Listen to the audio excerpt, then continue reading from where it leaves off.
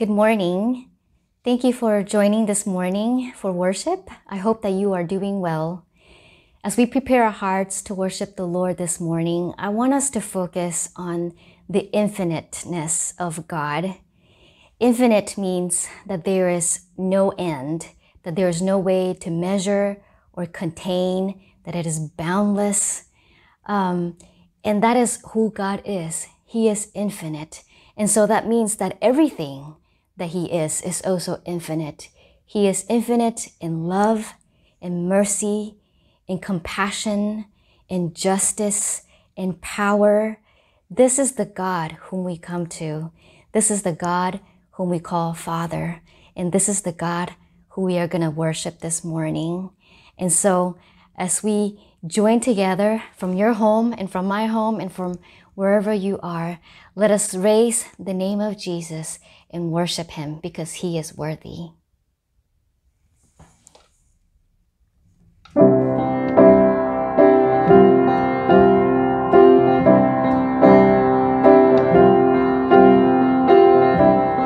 May our homes be filled with dancing. May our streets be filled with joy. May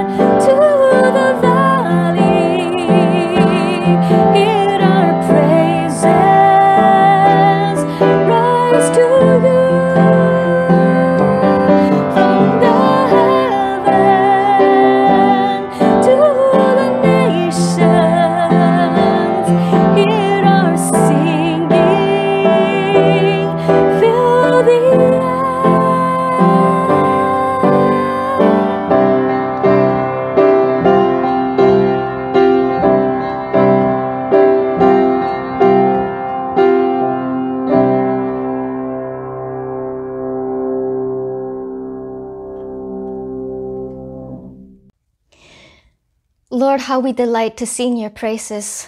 For you are the God who is infinite in mercy and love and power and compassion. And because of that, Lord, we know that we can come to you and we can bring to you all of our burdens, everything, Father, that weighs down upon our hearts, because we know that you are the God who is able to do immeasurably more than what we ask. Father, you are the God who is able. You are the God who is faithful, the God who never fails, and we love you.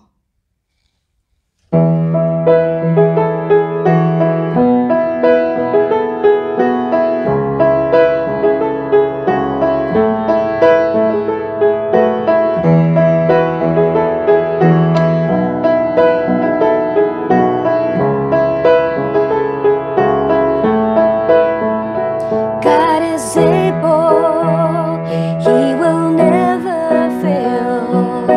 He is Almighty God, greater than all we seek, greater than all we ask. He has done great things, lifted up, defeated the grave, raised to life. Our God is able. In His name we overcome. For the Lord our God is able.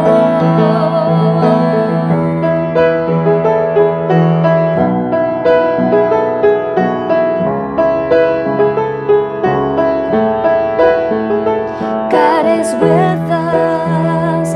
God is on our side. He will make a way.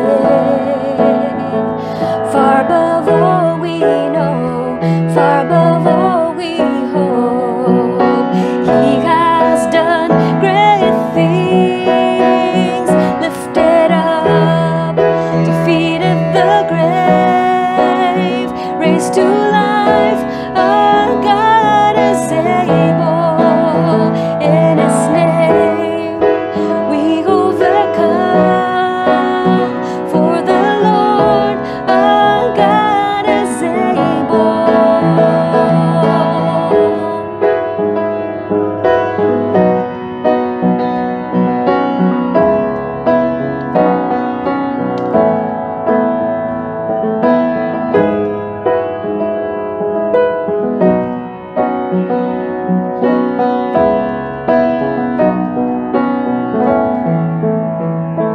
God is with us. He will go before. He will never leave us. He will never leave us. God is for us. He has open arms. He will never fail us. He will never fail us. God is with us. He will go before. He will never leave us. He will never leave us. God is for us. He has open arms. He will never fail us. He will never fail us. Lifted up, defeated the grave, raised to life. Our God is able. In His name we overcome. For the Lord our God is able. For the Lord our God is able. For the Lord our God is able.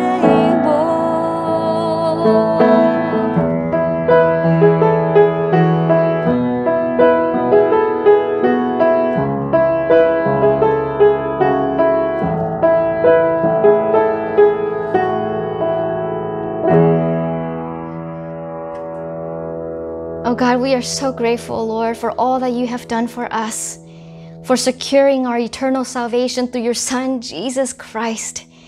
Oh Lord, you are so worthy and you are so good.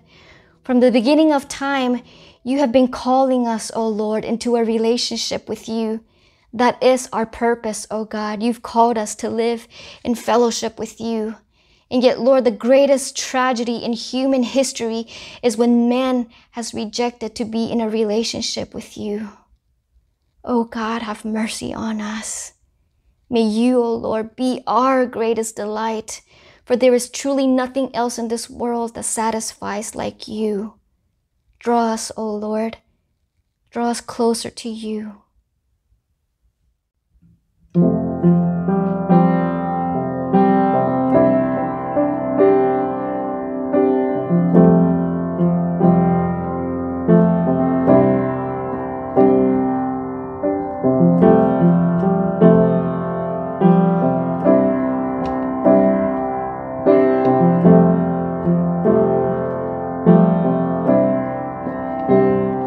My delight is in you, Lord. On your word I set my heart. You are peace, you are calm for my restless soul. You light my way through the dark. I want to know you even more. Holiness is my desire. Purify, burn in me, come and make me clean. You refine me in your fire. Here I am, open arms, draw me close to your heart. You're my life, you're my refuge, my delight. My delight is in you. My delight is in you. My delight is in you, Lord. You're the treasure that I found. You're the rock where I stand. I will not be moved. Oh, my life is in your hands. Here I am, open arms, draw me close to your heart. You're my life, you're my refuge, my delight.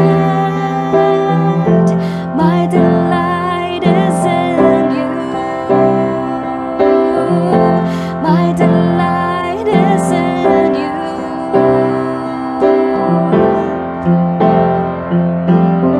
Here I am, open arms, draw me close to your heart. You're my life, you're my refuge, my delight. My delight is in you. My delight is in you. My delight is in you.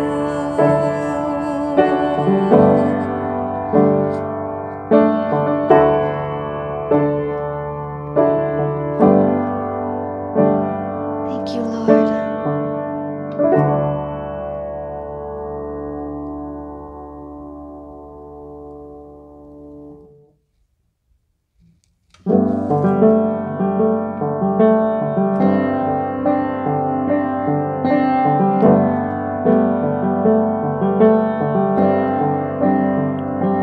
When peace like a river attendeth my way, when sorrows like sea billows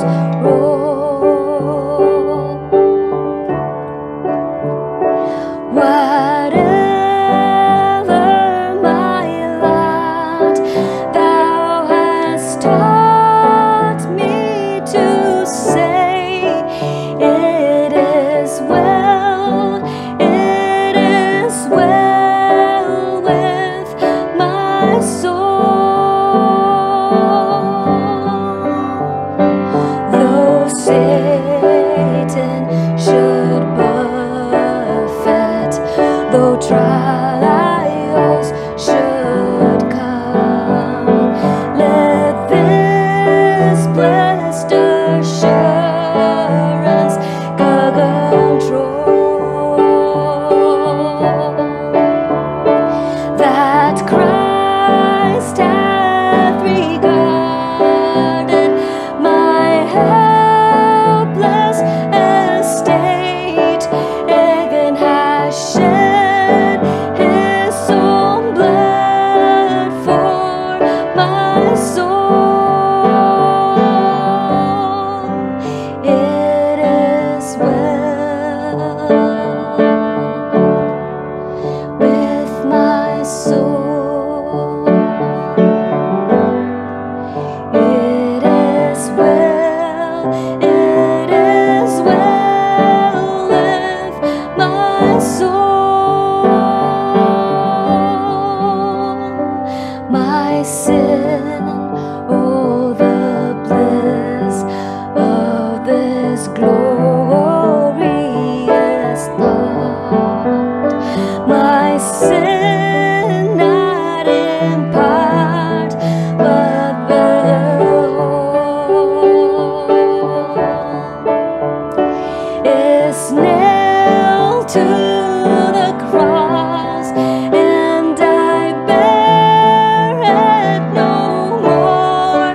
Praise the Lord, praise the Lord, oh my soul. And Lord, haste the day when the figures shall be sad, the clouds be rolled back as a scroll. The trump shall resound, and the Lord shall descend.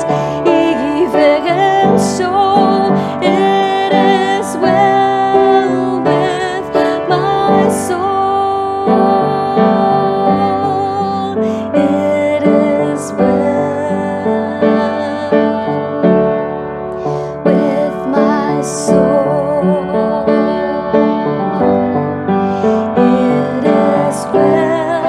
It is well with my soul. It is well with my soul.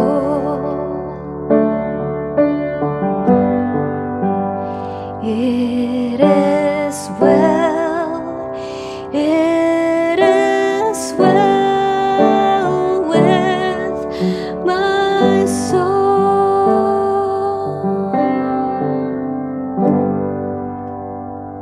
Thank you, God. We thank you for all of your mercies.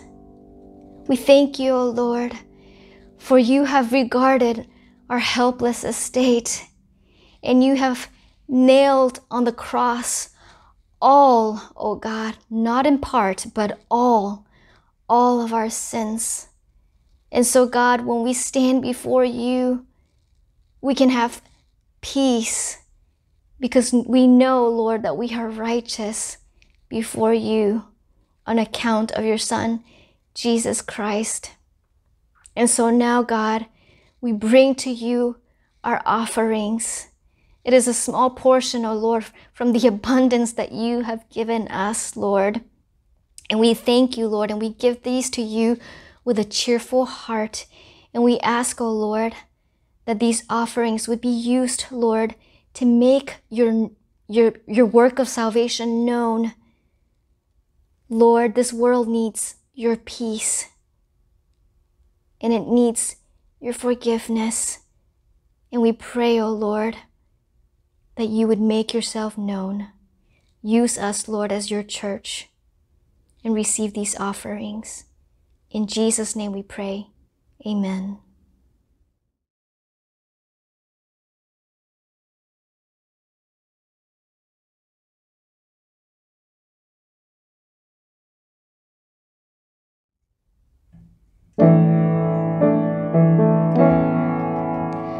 Praise God from whom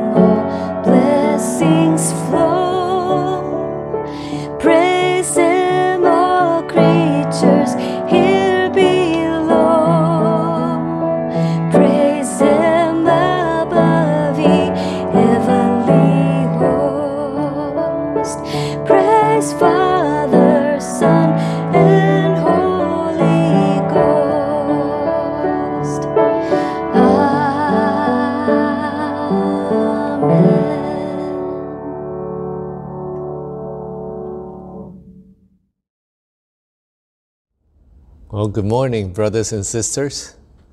It's good to be with you again. And this is my first opportunity to preach after the election.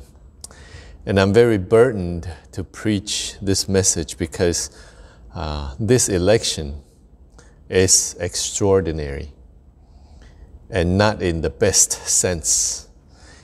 And this election is like everything that has happened this year, 2020, everything is extraordinary. And so let me pray before we start. And Father, we give you thanks for you are good. And we lift our eyes to you and place our trust in you. And we ask that you will come and show us the truth in your words. And we pray in the name of Jesus. Amen.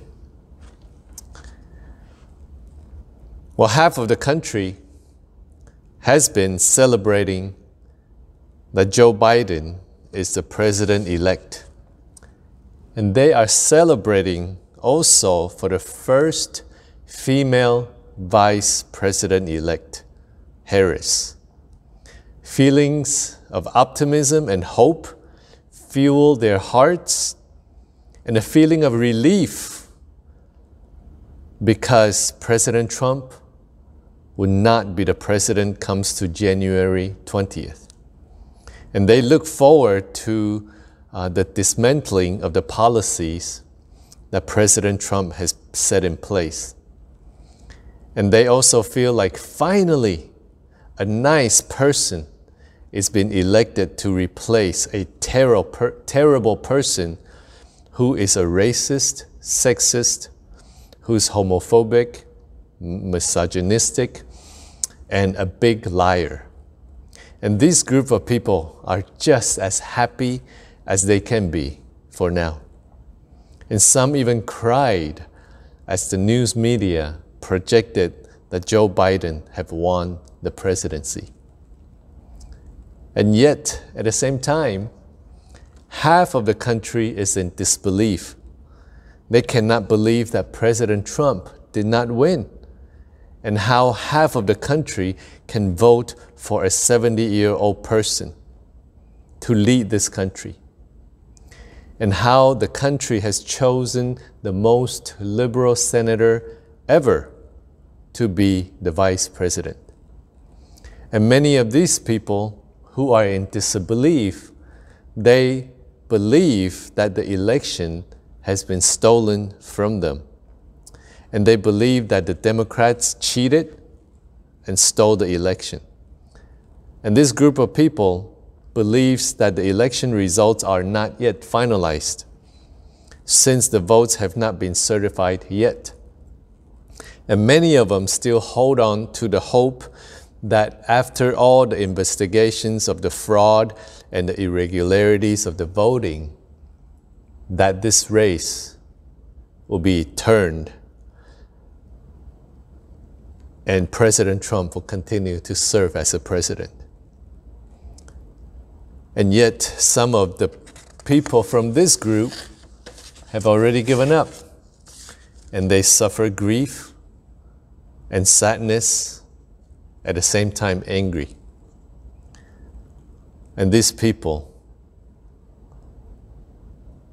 are sad. And so in this extraordinary time and in this extraordinary election, how are Christians supposed to make sense of it all? And how are Christians supposed to look at this election? Well, we must see exactly what God sees. So today we are going to look into Psalm 33 and ask ourselves two questions. The first question is, what does God see in this election? And the second question is this, what does God require of us, the believers, after the election?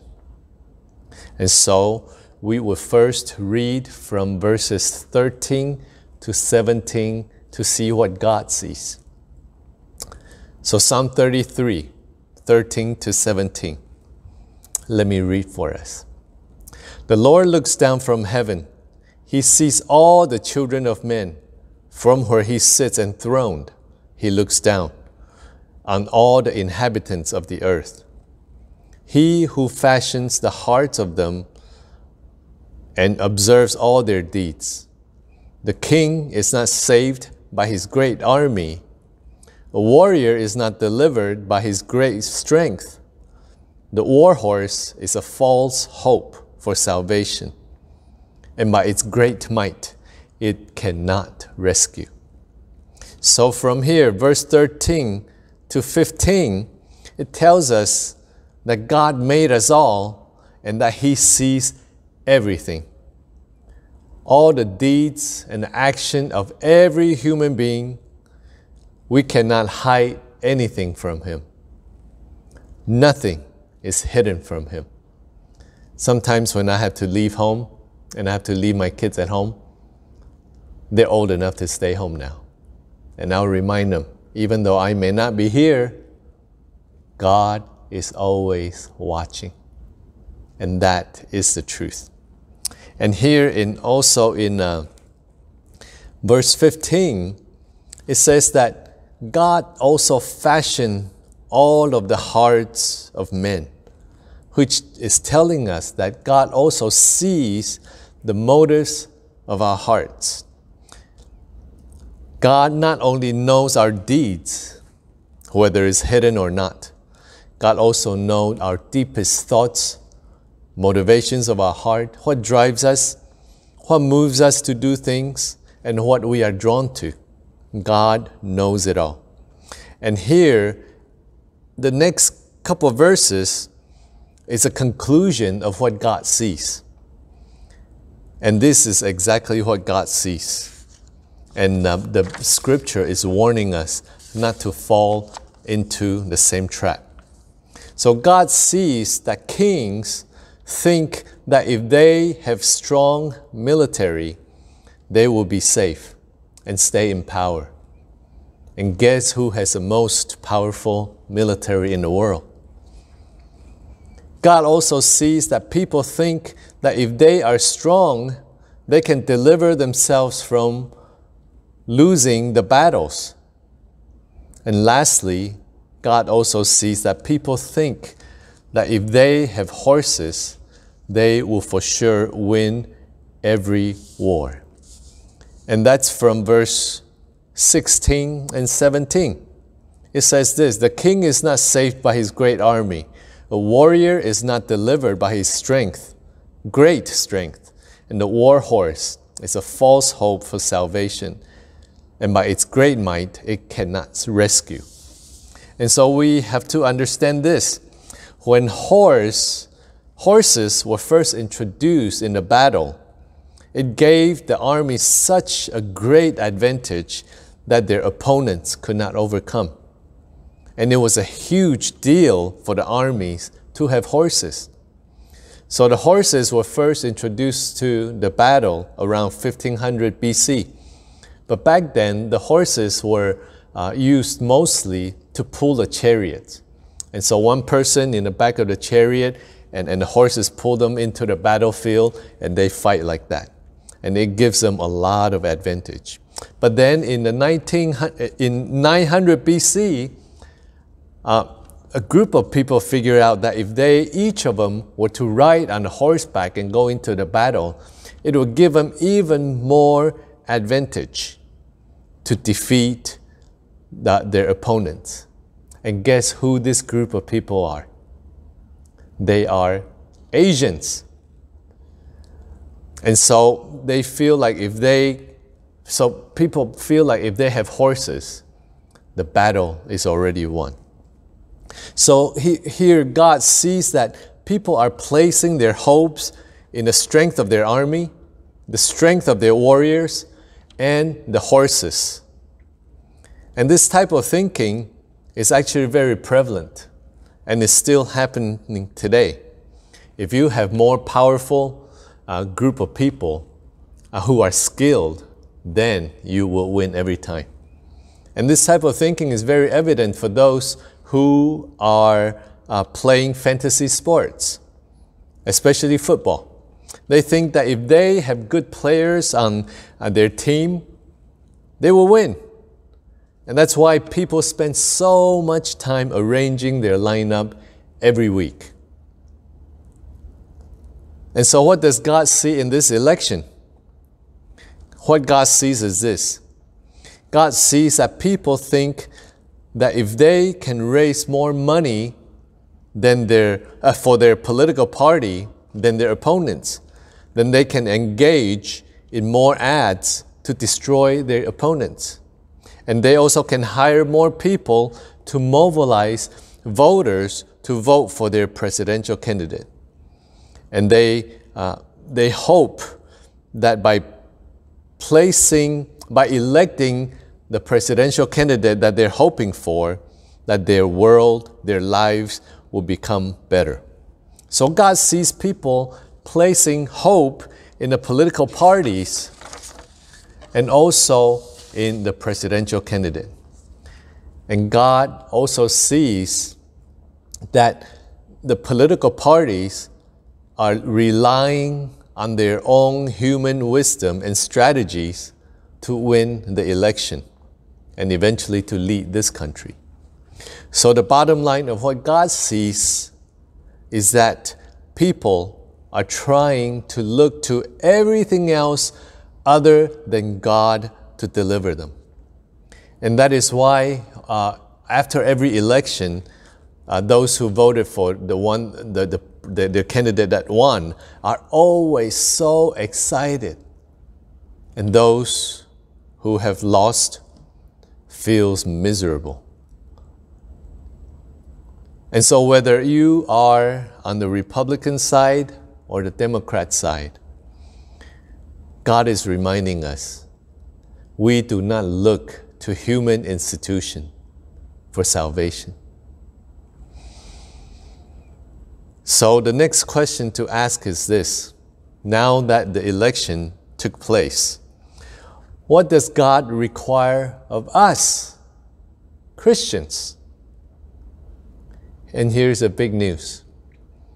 What God requires of the Christians after the election are the exact same things that He required of us before the election and during the election. In another word, our duties as citizens of the kingdom of God has not changed one bit because of the result of the election. Our purpose remains the same. Our goals remain the same. Nothing can alter the commands that God has already given to the church. And if anything, we should be even more resolved in accomplishing the purposes that God has already given us. Because the only hope for this lost world is God. And we must continue to share the gospel, continue to stand up for righteousness, continue to care for the poor, continue to give, continue to not give up meeting together through Zoom for now, and continue to serve one another and continue to pray so that we can establish God's kingdom on earth. And so now, let's look at the next few verses. From 18 to 22, it said this: Behold, the eyes of the Lord is on those who fear Him, on those whose hope is in His steadfast love, that He may deliver their soul from death and keep them alive in famine. Our soul waits for the Lord. He is our help and our shield. For our heart is glad in Him, because we trust in His holy name. Let your steadfast love, O Lord, be upon us, even as we hope in you. So simply stated, God is telling us, God is asking us at this time to trust in Him alone, not the political leaders, not the processes, but to remain strong in Him and in His steadfast love. Steadfast means unchanging. Unlike the political climate, it changes. Who's in control of the country will change. But God's steadfast love will never change. And so that's what God is requiring of us, to look to Him and nothing else for our salvation. Because in these verses it said that those who look to Him, those who fear Him, can have a heart filled with joy. And even in the midst of disappointment, even in the midst of tragedy or sorrow. So, what are some evidence of a person who fully trusts in God's unfailing love now that the election has taken place? So here are some of the evidence of a person who trusts in God's steadfast love. And so we'll have to look to the rest of the Psalm 33. And the first part we're going to look to is verse 1 to 3. Psalm 33, 1 to 3. It says this: "Shout for joy in the Lord, O you righteous. Praise befits the upright. Give thanks to the Lord with lyre. Make melody to Him with the harp of 10 strings. Sing to Him a new song. Play skillfully on the strings with loud shout." So, one of the evidence of a person who truly looks to God and hope in God and who fears God is this: they are true worshipers. They look to God. They are amazed by who God is and what He has done. And they make music to Him. They sing from the depth of their soul to Him. And their worship is not hindered by the result of the politics. These are the people who lift up their eyes to the mountain because they know that's where their true help comes from. It comes from God. And once they lift up their eyes to the Lord, they are amazed by His beauty and they worship Him. They shout for joy because they're amazed by God. And they understand that God is worthy to be praised. So, from these 3 verses, we see some evidences of a person who trusts in the steadfast love of the Lord. One, they're true worshipers. Second is this, is that they see God's deeds and they give Him praise. You know, in the midst, even after election, God is at work. He is always at work. If you would stand still and look around what God is doing, you would see His deeds. And when you see His deeds, you cannot help but praise Him. There are plenty of things. Like last night, today is Thursday, I'm recording the message. So last night, it was Wednesday, we had our prayer meeting. And in our Zoom prayer meeting, we all ended up praising God. Our hearts were filled with joy because one brother who has experienced God's love through the church, he has decided to follow Jesus.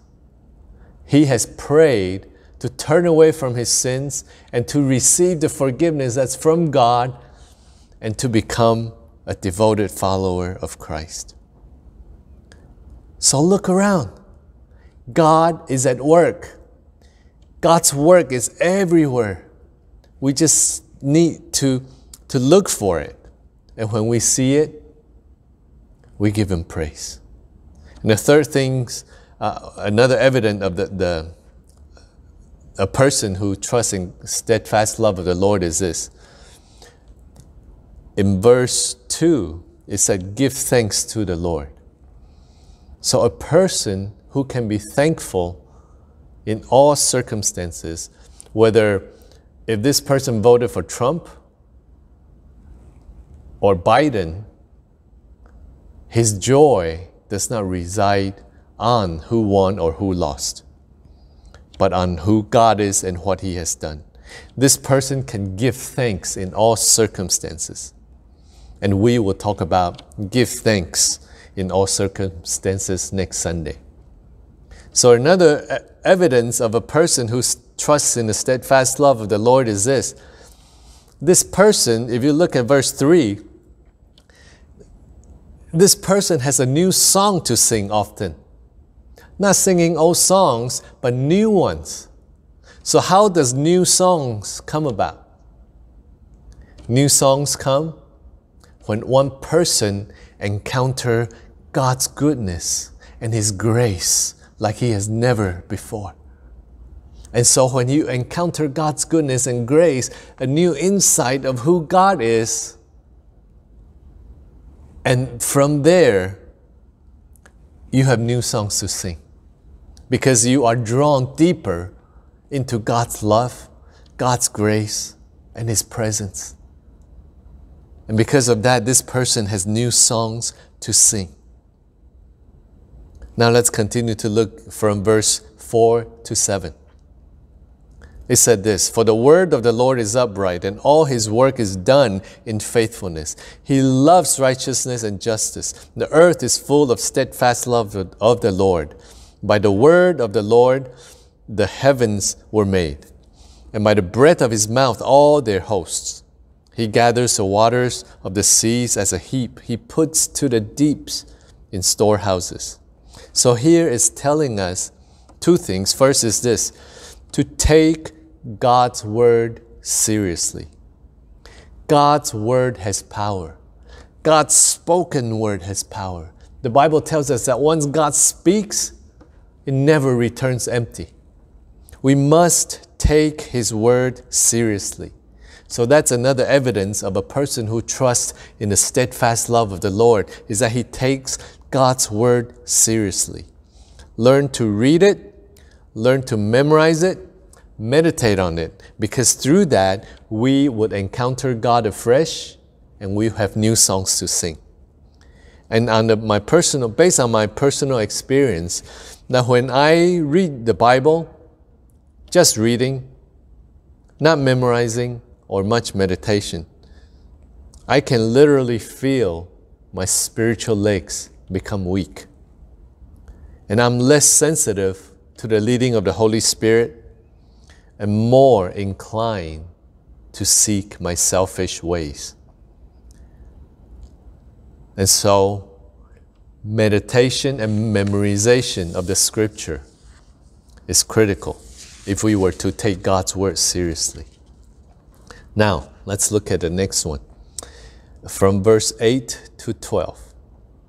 It said this, let all the earth fear the Lord. Let all the inhabitants of the world stand in awe of Him.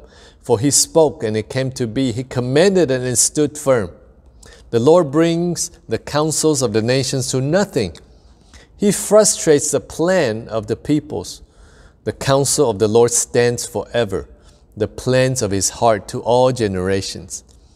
Blessed is the nation whose God is the Lord, the people whom He has chosen as His heritage. So here in verse 8, it's telling us we need to fear the Lord. So this is another evidence of a person who fully trusts in the steadfast of the Lord than anything else, than the politics, the political leaders, everything. If this person who trusts in the Lord, this person, the evidence, one of the evidence is that this person fears God. To fear God is to give Him the ultimate reverence.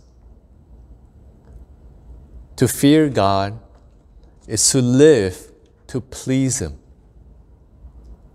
To fear God is to take Him seriously.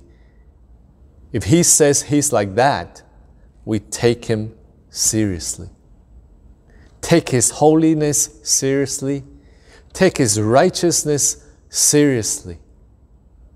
And take sin seriously. And so the rest of the verse from verse 9 to 12, it tells us that God brings counsel of the nations to nothing. He frustrates them easily. And then He said this in verse 12, "Blessed is the nation whose God is the Lord." Blessed is the nation whose God is the Lord. If we look at our country right now, after the election, we see how far our country has turned from God. This country was founded on Judeo-Christian principles. Even though a lot of the founding fathers were not Christians, but they take God's principles seriously. But look how far we have come. Look around our society. Look around our TV programs. We have strayed far from God. If we want this country to be blessed, it's said that if you want to be blessed, blessed is a nation whose God is the Lord. The only way that America is going to be blessed is if we all turn to God again through repentance. That's the only way. So here is a new slogan that I have shared with a lot of people already. MAGA. M-A-G-A. Make America godly again. Because that is the only hope for this nation. If we would all look to God, repent of our ways, and trust in His steadfast love,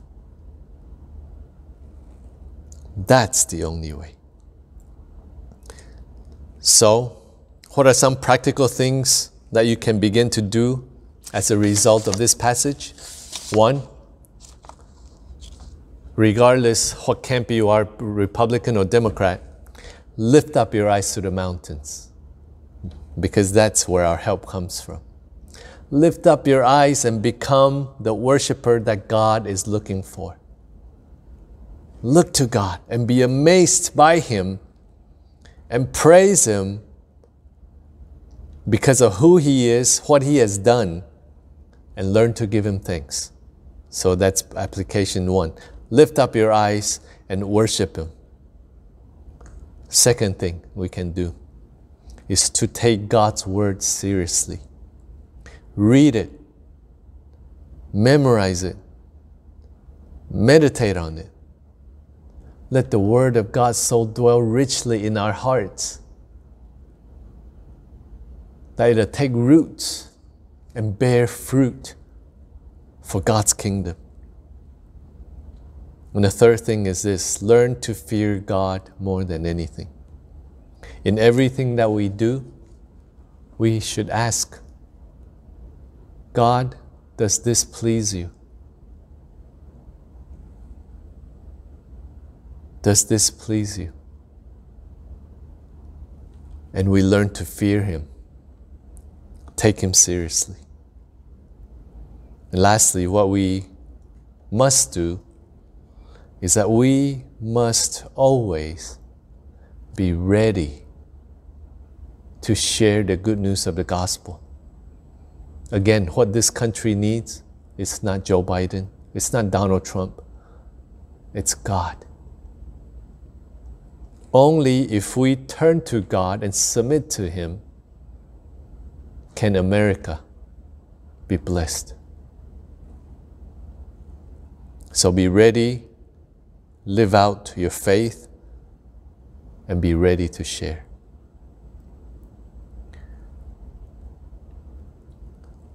Trust in the Lord alone. Let's pray. Father, we give you thanks because you are trustworthy. And over history, you have proven yourself to be a faithful God. And you bless those who trust in you and not what this world has to offer. So Lord, help us to keep our eyes upon you and see what you see and turn away from things that would take our focus off of you. Renew us, lead us to repentance so that we can experience more of you, so that our worship to you will become richer and more meaningful. Lord, help us.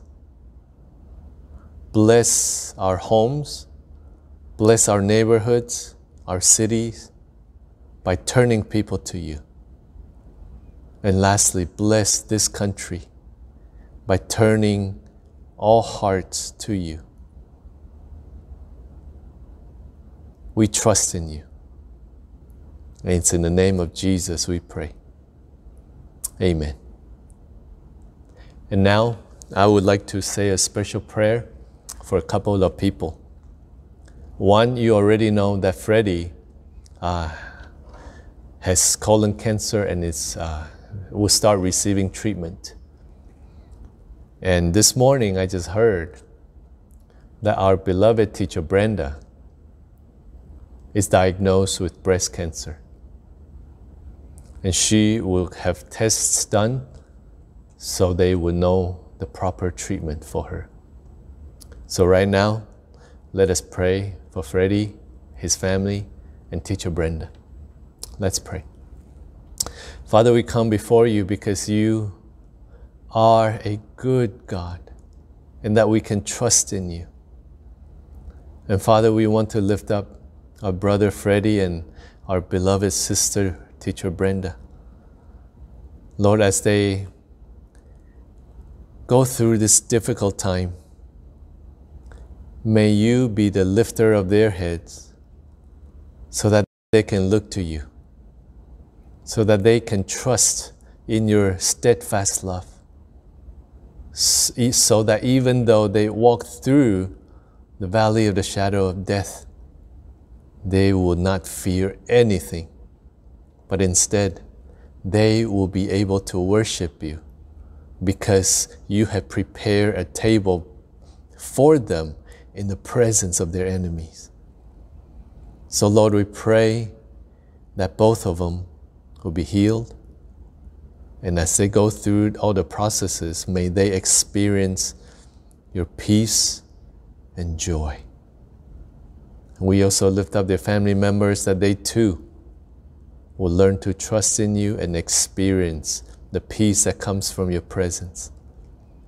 And we pray in the name of Jesus. Amen.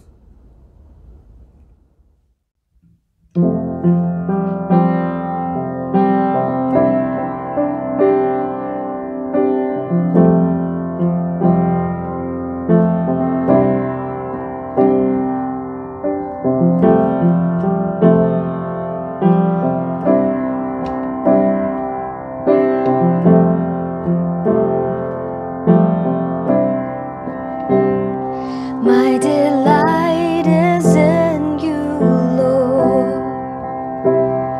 On your word I set my heart. You are peace, you are calm for my restless soul. You light my way through the dark. I want to know you even more. Holiness is my desire. Purify, burn in me, come and make me